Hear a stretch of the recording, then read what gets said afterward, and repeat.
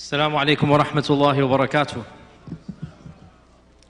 الحمد لله والصلاة والسلام على رسول الله وعلى آله وصحبه ومن والاه. أما بعد. What are people going to say about you and about me the day that the news reaches them that we are no longer alive?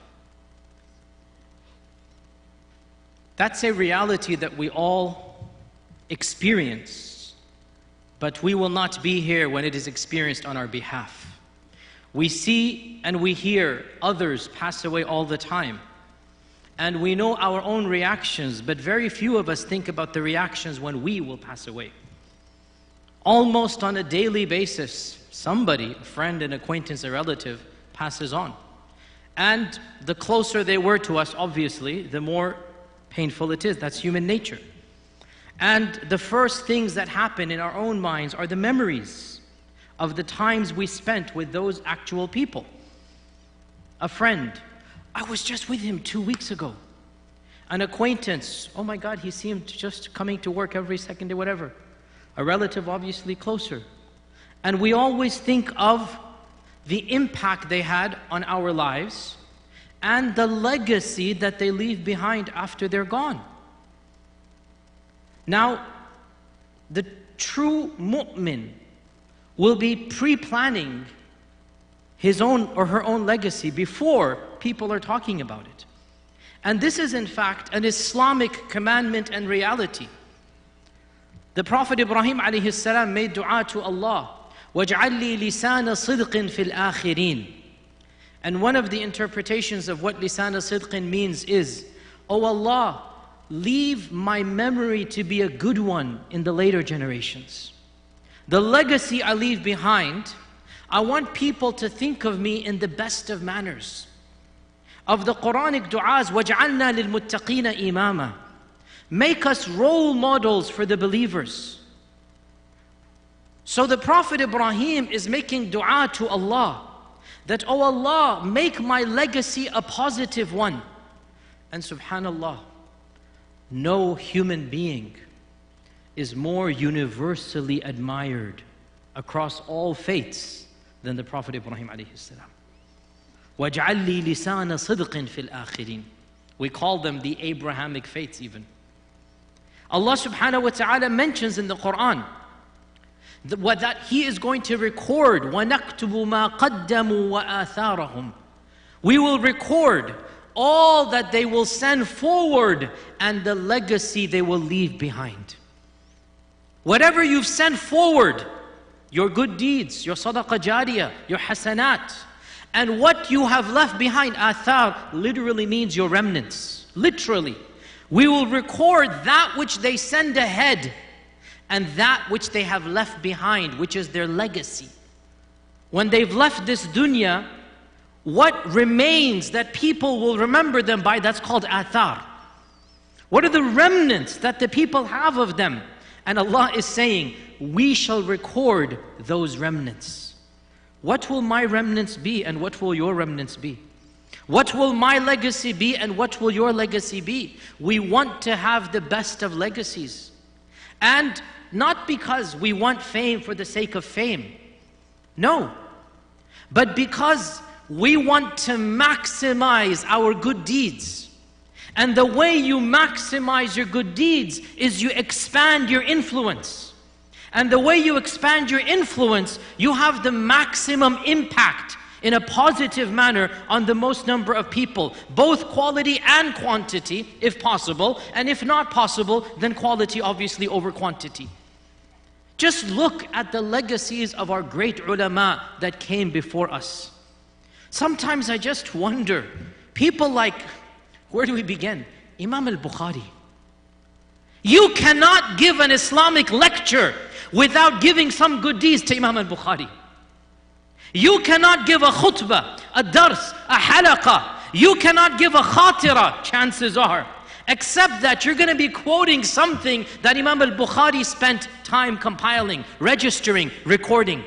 And when you quote that hadith and say, Bukhari narrates, a little bit of good deed is being added to Imam al-Bukhari. He only lived 60 odd years, that's it. But the legacy that he left behind is truly phenomenal. And that's just, again, so many examples can be given. So in today's short lecture that I have, I want to remind myself and all of you about 3 practical steps that we need to undertake in order to maximize our legacy. And insha'Allah ta'ala, those 3 also explain why certain people Allah has blessed over others. Even when they're alive, it's pretty clear that they're going to leave a large legacy when they leave. The first of these 3, and without a doubt the most important, is ikhlas, or sincerity. If you want to leave a legacy, then your niyyah has to be not for the people, but for the creator of the people. Your niyyah has to be to please Allah subhanahu wa ta'ala. And that's why some people get a little bit confused at the Quranic dua that I just quoted. وَجْعَلْنَا لِلْمُتَّقِينَ إِمَامًا. Oh Allah, make us an imam for the believers. And people say, wait, hold on a sec. I thought we're not supposed to seek fame. You're right, you're not supposed to seek fame. The Quran is not saying, make me famous. The Quran is saying, make me a true leader for the righteous people. Let the righteous people look at me as a role model, as an exemplary person. For the muttaqeen, I want to be the imam. The imam here doesn't mean the guy who leads you in salah. No, the imam here means the role model imam. Oh Allah, make me a role model for the people of taqwa. Yes, we want to have that level. And that's why we ask Allah for that level. We don't ask the people. We ask Allah to give us that level of ikhlas, of true sincerity.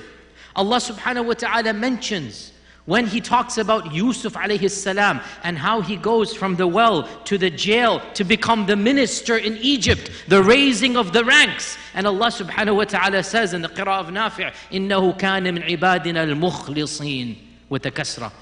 Yusuf was of our servants who had ikhlas. In explaining how he rose up in ranks, in explaining how he went from one daraja to another, why did he end up where he ended up? إِنَّهُ كَانَ مِنْ عِبَادِنَا الْمُخْلِصِينَ. He was of our servants who had sincerity. And that's why the level of ihsan, which is the highest level of our religion, it only deals with sincerity. As Hassan al-Basri said, Abu Bakr as-Siddiq radiallahu anhu did not excel over you simply in the quantity of his raka'at and then the number of days he fasted. Pause here, full stop here, put a footnote. He's talking to the tabi'in, he's not talking to me and you. Abu Bakr excelled over us, yes, in the quantity of salawat, yes, in the quantity of zakat, yes, in the quantity of siyam. But Hassan al-Basri is talking to the tabi'un. And the tabi'un, look, again, a bit of a tangent here, but how many raka'at can you pray in a day? How often can you fast? Monday and Thursday, and then the 3 days of the month, and then Ramadan, and then there's just a set number. Now, most of us, I know myself, we haven't even reached that level yet, obviously. And that is the difference between Islam and Iman, Muslim and Mu'min. Generally speaking, it's the increase of rituals. But the real difference between the mu'min and the muhsin is not in the quantity of rituals. After a while, you will max out from the sunnah, otherwise you're becoming excessive. After a while, you will max out, or else you will be like the 3 people who think that the Prophet is not doing enough, I can do more than him. After a while, you'll max out. Our Prophet, quick quiz question. How many raka'at did he pray on an average daily basis when he wasn't traveling? Quick quiz. How many raka'at would he pray? All. 24 hours. 50 raka'at. 50 raka'at a day. Why? Because when he went up to Isra wal Miraj, Allah subhanahu wa ta'ala said 50. Then he went back down, up, and then finally he said, for your ummah 5, and I'll write 50 for them. But for him, when the 50 command was given, that was his regular lifestyle. Calculate it out. The wajibat, the sunnah mu'akkada, and the tahajjud, exact 50. That was his daily routine, 50 raka'at. That would take up 3, 4, 5 hours of the day. How much would he on average fast? On average it was Monday, Thursday, the 3 days of the month, and then the extra, the 10th of Muharram and whatnot. That's the average sunnah of the Prophet. Once in a while he'd do more than that. So Islam to Iman, it's that quantity. But Iman to Ihsan, it is the quality. Iman to Ihsan, it is a change in your ikhlas. Going back to what Hassan al-Basri said. Abu Bakr as-Siddiq did not go ahead of you simply by the kathra, the extra salah and siyam, but rather it was something that was in his heart. It was something that was in his heart that was then manifested in his amal. His heart had something that you guys don't have. And that is the level of ikhlas, iman, tawakkul. Imam Malik ibn Anas, the famous scholar of Medina, he was the first person ever in the history of Islam to compile a book of hadith meant for the other people, and he called it Al-Muwatta. Now you know, the first person who ever does something, immediately there's copycats. Immediately everybody else follows, okay? That's the nature of human society. And it's always the first person who goes down, you know, as the one who does it, then a lot of people follow on. Sometimes those who follow on do a better job than the first person. Actually, usually that is what happens in terms of technology and writing and whatnot. Generally, the first person who writes a book is not necessarily the best one. Then people build on that. So Imam Malik wrote Al-Muwatta.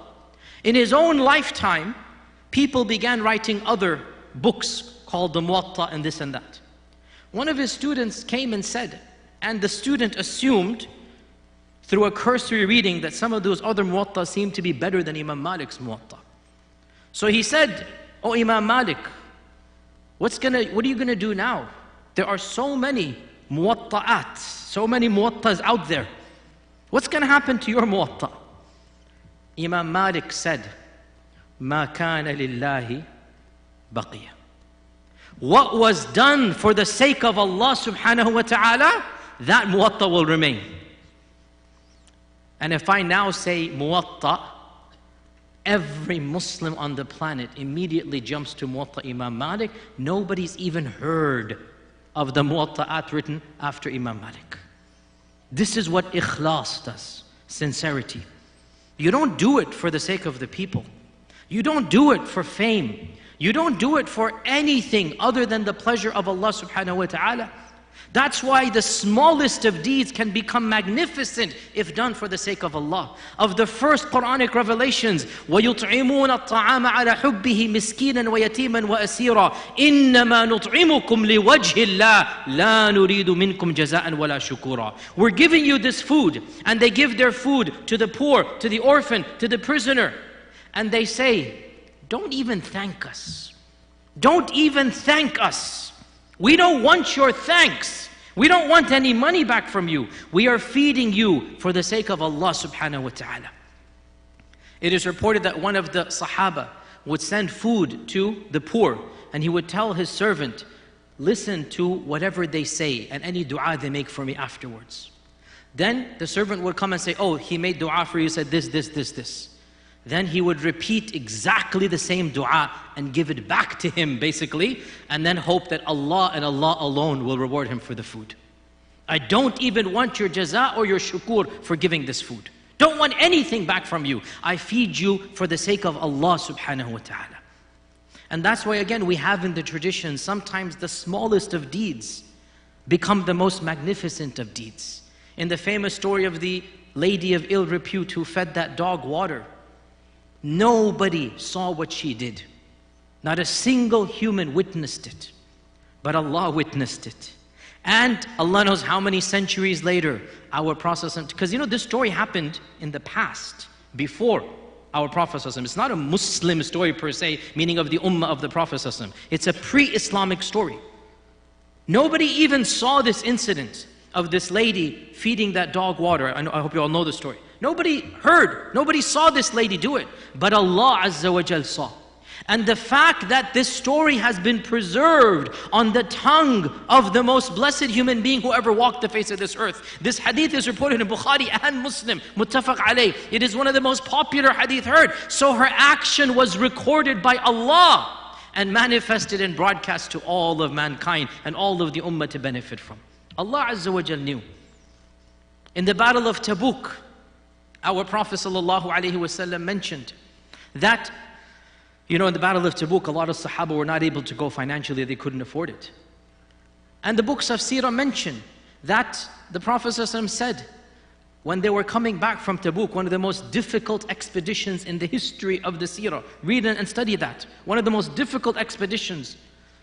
When they were coming back, the Prophet ﷺ said, there are a group of you sitting in Medina. Allah knows who they are. You don't know their names. Allah knows who they are. Every single step that you took, they got your ajr along with you, even though they're not with you, because they couldn't make it. They wanted to make it. They had the niyyah to make it. They had the ikhlas to make it. Their names are not known in the books of Seerah. We don't even know their names. But Allah Azza wa Jal knows their names. That's what you call ikhlas. You do it and you do it for the sake of Allah. You don't care whether the limelight is on you or not. It's not even relevant to you how many people are there or not. Your deeds and your ikhlas shall be the same wherever you are. That's the number one criterion of success in leaving a legacy. Number two, you want to leave a legacy. You have to erase the ego and pride and kibr and embrace humility, humbleness. True leaders are humble people. True leaders that are genuinely respected by the ummah. And in fact, it's not even just the ummah. These are human characteristics. Human. Doesn't even matter. Obviously, we're talking about within the paradigm of Islam, but the fact of the matter is these three criterion, they actually transcend Islam. You want to see a successful leader outside of the faith community, you will find the three things I'm going to say in them as well. And I'll give you one example. It's fresh in my mind because I just came from South Africa 2 weeks ago, and I visited Nelson Mandela's cell on Robben Island. Truly a mesmerizing experience. If you follow me on Facebook, I have a video of it, which I was on the island for 3 hours. It's really just, I don't even know how to explain the emotions that were overcoming me at the time to see that cell. No exaggeration, it's basically smaller than this area over here. For 20 years, he's confined to that cell. His restroom is a bucket in the corner that he has to empty himself. The bed is basically some, old carpet on the floor. Just 20 years living in that. And in his own way, obviously, he had ikhlas to his cause, and it was a good cause. He had humility. You cannot be a respected leader without genuinely being that humble person. To hear the stories that we heard. And many of you don't know this, by the way, you don't have time to go into there, but on that island, Robben Island, there is actually a musalla and the grave of one of the first Muslim prisoners. Robben Island was known for housing Muslim prisoners who fought jihad against the Dutch. These were prisoners from Indonesia, from Yemen, from other places. And as soon as you enter the island, and from the cell of Nelson Mandela you can see, and Nelson Mandela actually writes about this in his autobiography, The Walk of something, The Long Walk to Freedom. He actually writes about this, that the Muslims who fought against the Dutch, they actually gave him that hope and encouragement that we are walking on the right path. Human beings cannot live as slaves. Human beings cannot live as second, third, fourth class citizens. Anyway, the point being, these three characteristics I said transcend any faith community. And the second characteristic is humility, humbleness. Not a sense of ego, not a sense of deserving something without having given back to the community. There's a beautiful hadith in Sunan al-Nasa'i. Our Prophet ﷺ was standing on the minbar, and he was obviously the best and the most eloquent speaker, and he used tactics that would bring the attention of the people. So I ask you to look at me, I'm going to do exactly what he did. Our Prophet ﷺ was giving the khutbah, and he raised his left hand, and he said, "Man tawada'a lillah." Then he took the right hand, "Rafa'ahu Allah." He literally used both of his hands to get the point across. Whoever humbles himself for the sake of Allah, Allah will raise his ranks up. You want to leave a legacy? You want to be a leader? A real leader, not the leader that's in the limelight, the leader that the people think is a leader of the Imam of the Muttaqeen. then you're going to have to eliminate the arrogance, the self-entitlement, the glory and fame, the desire to want to be served rather than to serve. Khidmah. And that's why every great leader is a servant of his people and not somebody who pretends or acts as if he's some pompous, arrogant, person. Even if, and here's the irony, I don't want to mention any names, but there are politicians in this world, they surround themselves with those yes men. They surround themselves with people whose izzah is purchased with money. So they delude themselves into thinking that we are respected. And they might even get away with that delusion in their lifetimes because they're paying, their izzah is purchased. It's not real izzah. And this is of the ironies. True glory is given to those who do not seek it. One of the most ironic realities of human existence and explicitly mentioned in the hadith. True glory is given to those who don't seek it. You don't want to become famous. You don't want the people to know you. You humble yourself for the sake of Allah. And guess what? The people will love you. Not that you want, that's the point. You don't want it. You don't desire it. But it is a blessing that Allah subhanahu wa ta'ala gives. And that's why in that famous hadith of Hadith Qudsi in Sahih Bukhari, that the Prophet ﷺ told us that when Allah subhanahu wa ta'ala loves someone, He announces to the angels, I love so and so. By name, He announces to the angels, I love so and so. So you love him, O Jibreel. So immediately, Jibreel loves the person. Then Jibreel goes down to the heavens, throughout the heavens, and Jibreel announces that angels know that Allah has said He loves so and so. So you love him as well. So all of the angels love this person. Then our Prophet said, what a beautiful conclusion. He said, when the inhabitants of the heavens love the person, then those walking on this earth will also love him. When those up there love that person, then those down here will also love him. And that is why that genuine love that comes, respect that comes, that is a gift from Allah subhanahu wa ta'ala. Humility and ikhlas bring that about. You and I do not control those whom we look up to. Think about it. Their reputations in our hearts is something that is a mystery. Why do we respect certain people in our community and not others, even though their resumes might be the same? Their degrees might be the same. They might have studied at the same institutions. They might have attempted to do the same things. And yet, for reasons we cannot explain and understand, certain people are beloved and others aren't. هَذَا مِن فَضْلِ رَبِّي. This is Allah's blessing that He gives to certain people. Where does it come from? It comes from that love that Allah subhanahu wa ta'ala has. It is Allah's blessings. So the second ingredient for success, for a legacy, for leaving وَجْعَلِ لِسَانَ صِدْقٍ فِي الْآخِرِينَ is humility for the sake of Allah subhanahu wa ta'ala. Humbleness. Don't expect that people will serve you. You need to serve them. And that is why the definition of ihsan, as you all know, ihsan is the highest level. And ihsan is a very, very rare trait that exists. One of the earliest scholars of the Arabic language, Al-Raghib al-Asfahani, he wrote a book called Mufradat al-Quran al-Kareem. And he died, don't quote me, around 440, 450 Hijrah, so 1,000 years ago. One of the earliest dictionaries of the Quran, and it is a beautiful book. And in it, he says, the definition of ihsan is that you give more than what is required for you to give. And you are content with receiving less than what you should be receiving. Think about that. The definition of ihsan, you give more than what is, in any situation, there's a protocol. If somebody does something for you, you give something back to them. How you conduct yourself, there's a certain protocol, a minimal that is accepted, below the minimal which is not accepted, and above the minimal, right? Ihsan, you give more than what the situation calls for. And you are content to receive less than your haqq, your due. This is how he defines ihsan, which if you think about it, is essentially humility. That is what humility is. So that is the second characteristic of the three that I'm going to mention. Obviously, this isn't exhaustive talk, time is limited. The third characteristic is sabr, patience.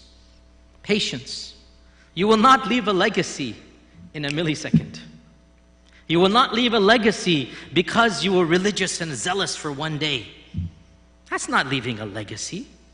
A fad will never leave a legacy. A temporary enthusiasm is not legacy building material.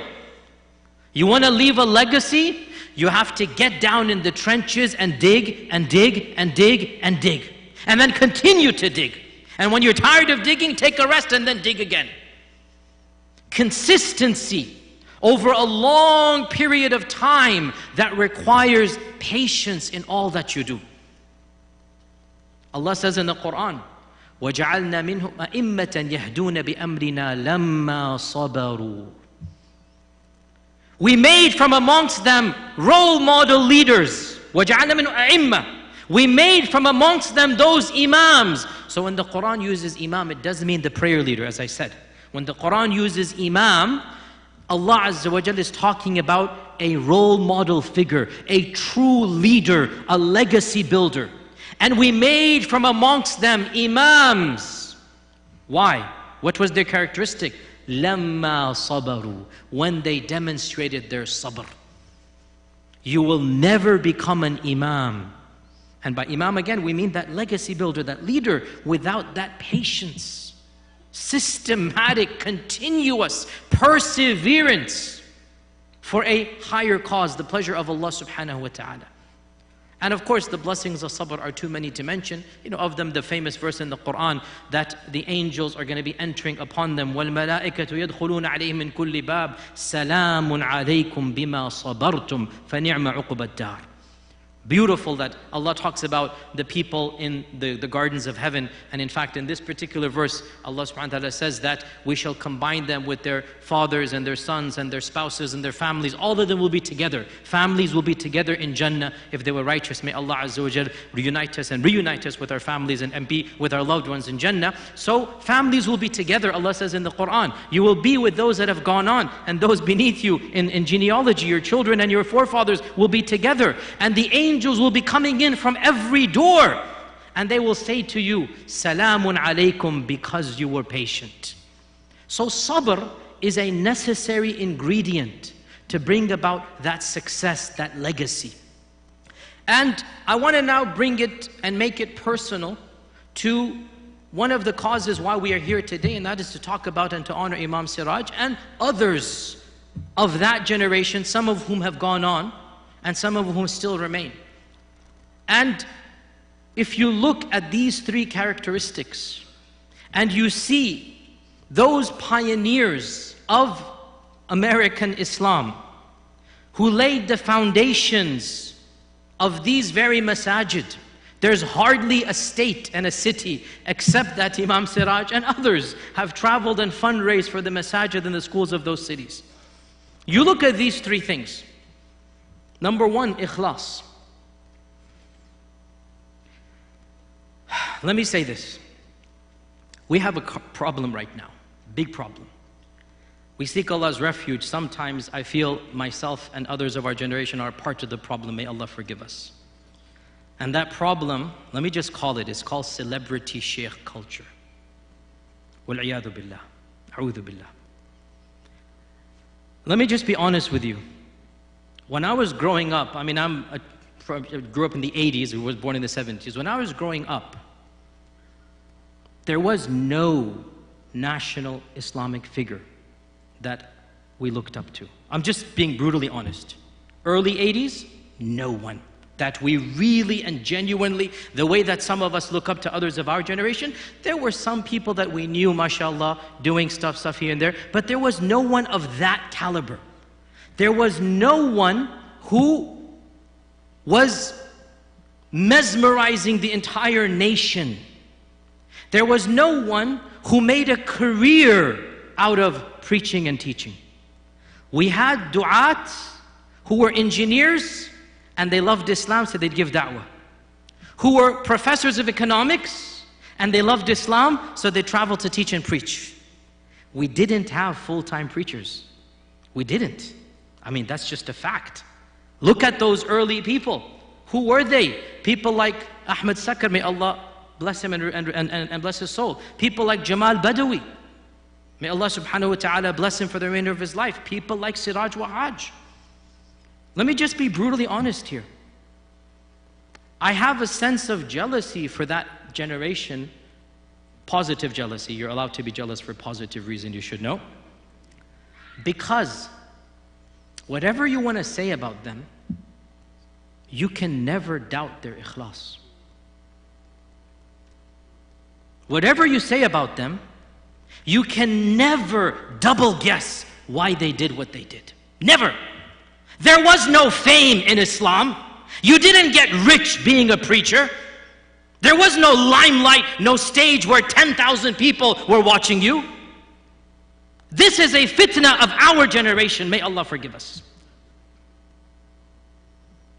Imam Jamal Badawi, I spoke with him a while back, and I asked him to tell us some stories from the early 60s about his travels and going around in America and whatnot. And honestly, my jaw just dropped listening to some of the stuff that he would tell us. He said that at times, when he was a grad student, they would take the Greyhound bus into a city, into a place, and sometimes they wouldn't even know any particular Muslim over there. So they'd open up the yellow pages and look up the name Muhammad or the name Khan, and some other name. Khan is also very common at that stage, okay? And they would just random cold call, say, are there any other Muslims? Is there some place we can go and have a gathering or whatnot? The MSA conventions, there was no ISNA back in the 60s. The only thing was the MSA. The MSA conventions would take place in graduate student houses. The halaqas would take place in the living room of the same place where they'd sleep that night. 10, 15, 20 people crammed together. The notion, the concept of grandiose banquet halls, of tens of thousands of people. I mean, he told me if we got 20 people, we would think this is amazing, unbelievable. There was no money to be made. They'd have to pay their own money to go. There was no fame. What fame is there? There is no internet, no YouTube, nothing.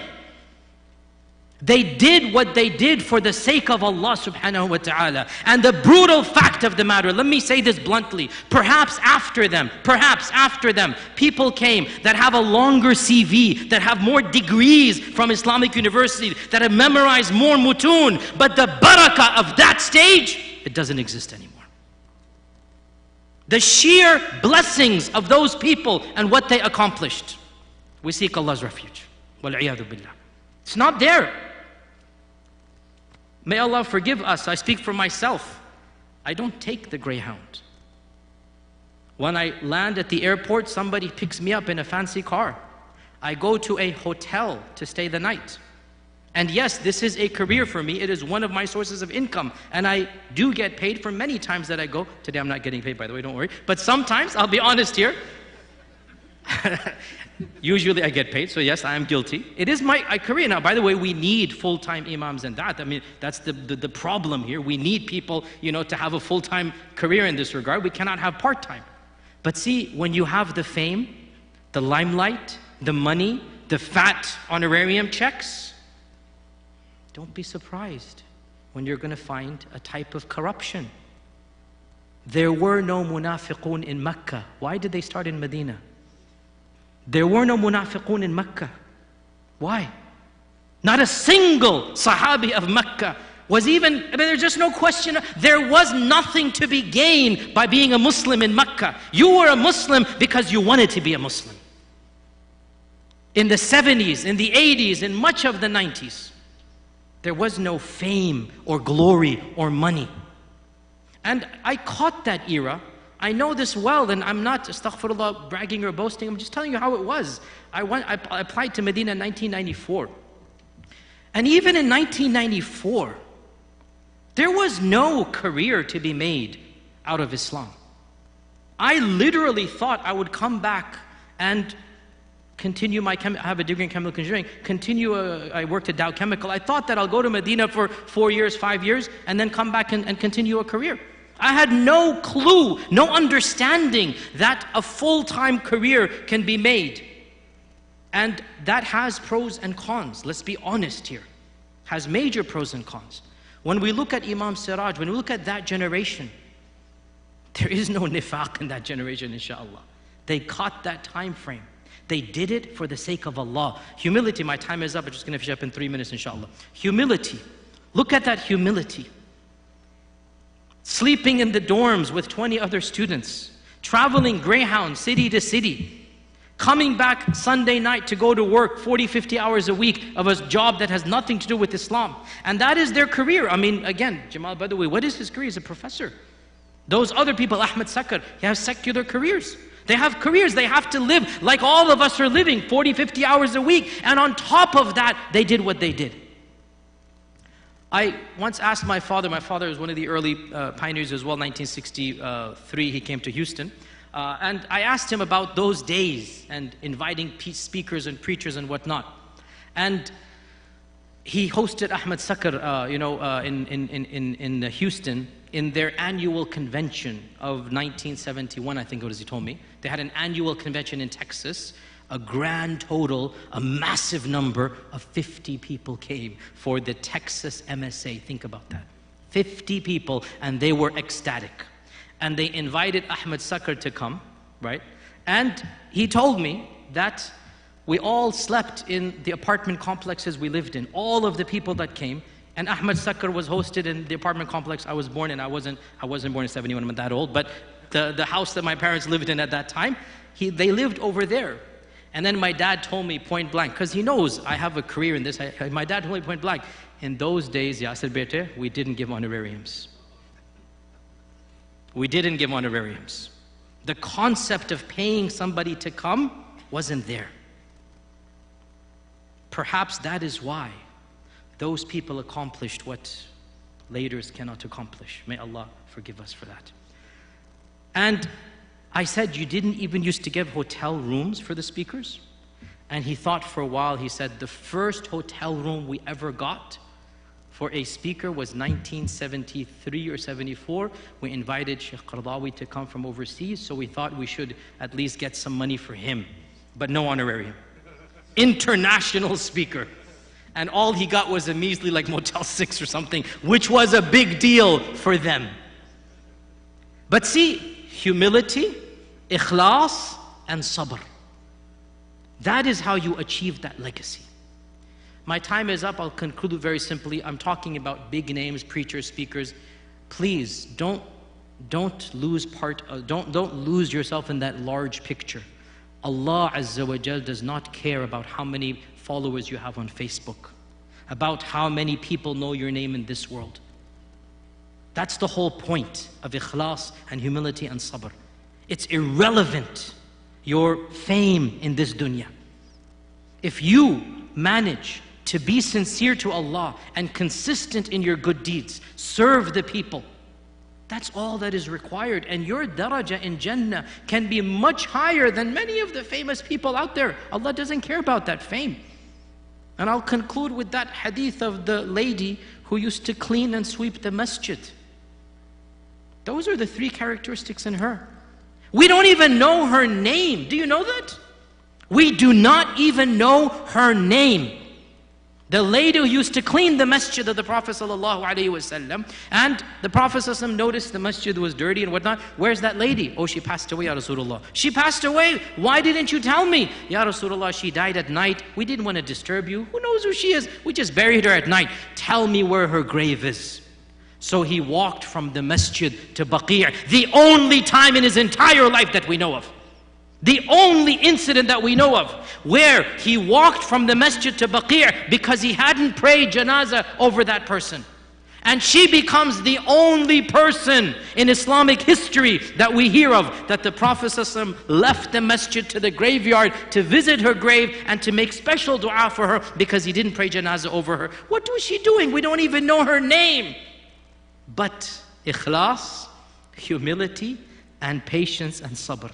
She used to clean the masjid for the sake of Allah. Her name is not known to me or you, but it is known to Him.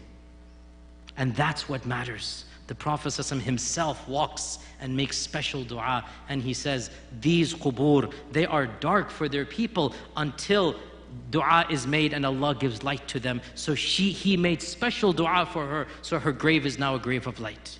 That's special dua. She cleaned the masjid in the dark. Nobody saw her. Because of that, Allah gave her that light in the grave. May Allah subhanahu wa ta'ala allow us to purify our hearts of any nifaq, any hypocrisy. May Allah cleanse our hearts of any evil. Bless us with sincerity. May Allah subhanahu wa ta'ala make us humble, truly wanting to benefit others without expecting benefit back from them. May Allah subhanahu wa ta'ala grant us sabr and iman and ikhlas and tawakkul and yaqeen. May Allah subhanahu wa ta'ala allow our Prophet sallallahu alaihi wasallam to be our one and only role model. May He bless us to walk in His footsteps. May Allah subhanahu wa ta'ala grant us the shafa'ah of the Habib al-Mustafa sallallahu alayhi wasallam. May He allow us to drink from His hawd on Judgment Day. May He allow us to enter Jannah with Him and be a companion with Him. May Allah subhanahu wa ta'ala bless us to say La ilaha illallah Muhammadur Rasulullah as the final breath when we leave this earth. May Allah subhanahu wa ta'ala cause us to live as Muslims, to die as mu'mins, and to be resurrected with the prophets and the companions. And what a noble companionship they are. وَجَزَاكُمُ اللَّهُ خَيْرًا وَالسَّلَامُ عَلَيْكُمْ وَرَحْمَةُ اللَّهِ وَبَرَكَاتُهُ.